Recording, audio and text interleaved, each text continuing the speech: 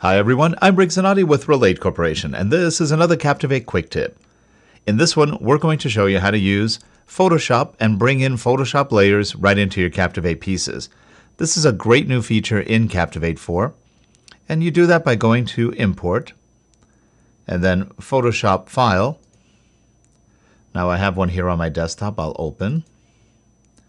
Now Captivate comes up, and what you see here are all the different layers that are in this piece. And you see a very teeny weeny thumbnail of what those layers look like.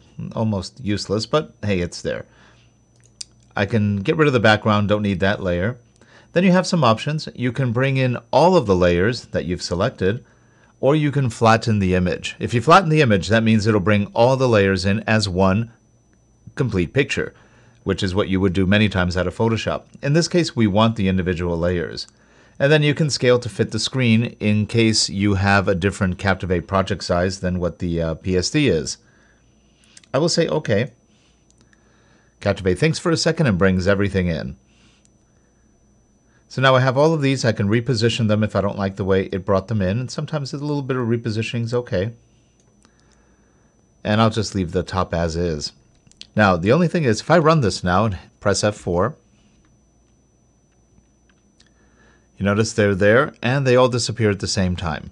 All right, we've got a very short slide. So let's make this slide a little bit longer. We'll say 10 seconds. Okay. And the images are only on right now for a specific time.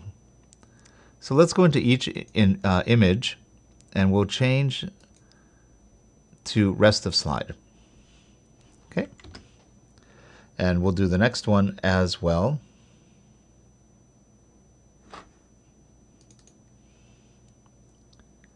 And we'll change that to rest of slide.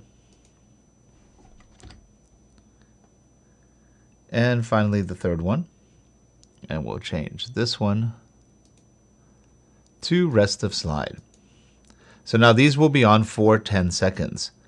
Now these I don't care about right now. If we press this again, I'll do F4 for publish and preview. The first three show up. They all show up. Notice the header went away. But the other ones will stay on till the end of the slide, which is 10 seconds. So that works as expected.